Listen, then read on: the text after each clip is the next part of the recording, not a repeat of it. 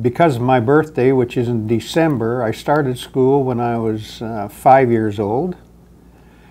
And I remember distinctly my mother giving me my little lunch kit, my first day in school, walked in the boys' basement and promptly got the tar beat out of me by two really good native guys that turned out to be good buddies after. Chief Cunningham and Melvin Bailey. Good guys, still alive today, I might add. School life was very regimented. We had an old English chap by the name of Longton who was a school principal, and I think he probably ran it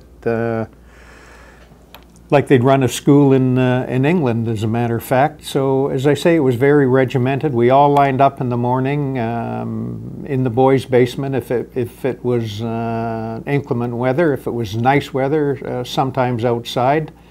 And we had monitors and people that made sure we stayed in line, and then the bell rang and we all marched up into our classes. Good school. I came from, as I said, the small mining town where we had grade 1 to 11 in the same room, one teacher. And when we came to Hammond School, we had a room for everybody except grade 5 and 6, and they were doubled up. And that's because the principal was the teacher, which they don't do that kind of thing now. But yeah, so it was a big school with full basement. Well, oddly enough, I never did, but I had an office at the Hammond Elementary School when we had the Hammond Community School Association.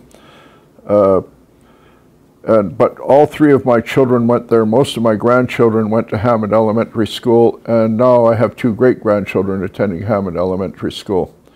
I went to school at Hammond Elementary, and to be honest with you, Fred, I don't know where my mother went to school at, but I believe they went to school there too.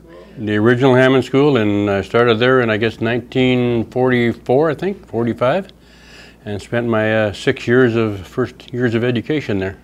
The school itself, I remember Mr. Longton's bell. I can remember playing baseball at lunch hour. I used to run home, and we lived probably maybe 500 yards, maybe a quarter mile away from where the school was. I used to run home, have my lunch, and be back at school before 10 after 12 to be first up in the baseball park at lunch hour. Well, I'd walk to school with my neighbors, and I don't remember my parents ever taking me to school or anything. Maybe the grade 1 I would walk to school with the neighbors, and oh, I loved it. It was close by, and the teachers were great. In fact, my grade 4 teacher, Miss McIntyre, inspired me to become a teacher. Ever since, I decided that's what I wanted to do, and I focused all my courses on becoming a teacher, and joined the teachers club in the high school. And I mean, it was just a straight focus all the way along, and so I did end up teaching for quite a few years. The elementary school.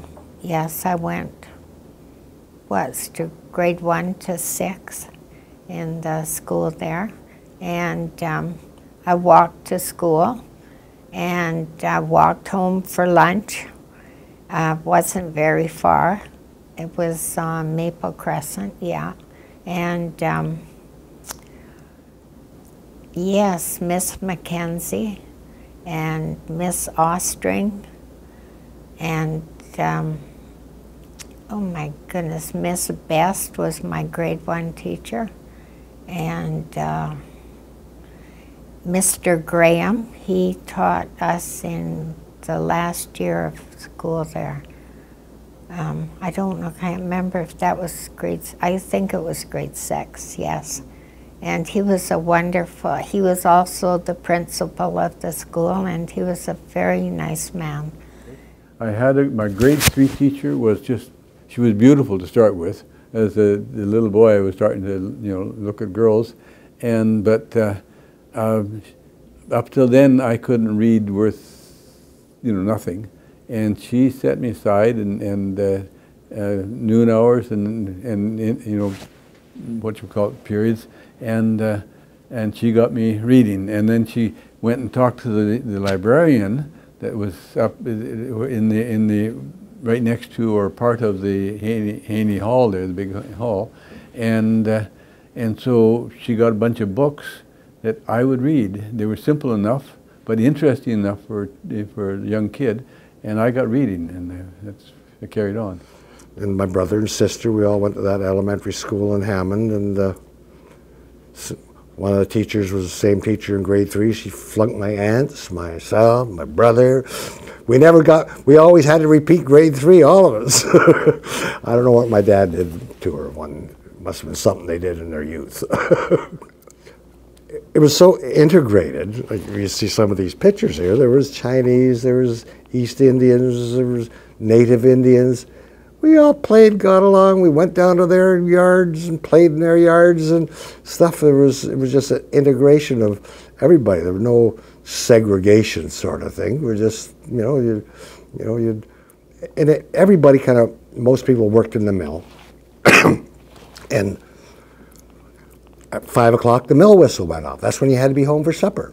But you seemed to be always late for supper and always didn't hear the whistle.